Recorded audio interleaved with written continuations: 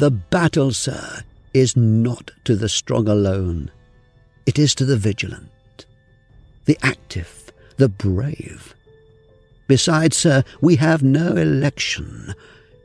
If we were base enough to desire it, it is now too late to retire from the contest. There is no retreat but in submission and slavery. Our chains are forged. Their clanking may be heard on the plains of Boston. The war is inevitable, and let it come. I repeat it, sir, let it come. It is in vain, sir, to extenuate the matter.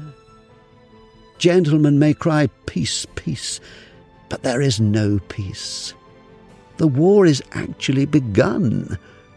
The next gale that sweeps from the north will bring to our ears the clash of resounding arms. Our brethren are already in the field. Why stand we here idle?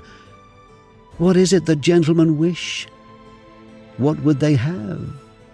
Is life so dear, or peace so sweet, as to be purchased at the price of chains and slavery? Forbid it, Almighty God.